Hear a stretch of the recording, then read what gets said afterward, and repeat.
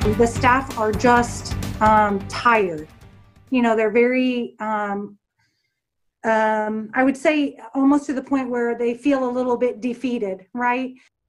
Imagine what they're going through. Right now, Indiana hospital officials are worried the state's healthcare system could be nearing a breaking point. And as Indiana's daily coronavirus case numbers continue to climb, it's also seeing a record number of COVID-19 hospitalizations. And now they're facing staffing challenges. Hospitals are losing employees to quarantine, also just retirement.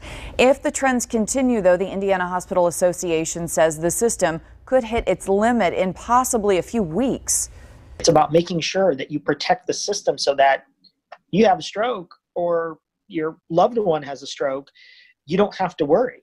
You know that they're going to immediately be seen and get the best care.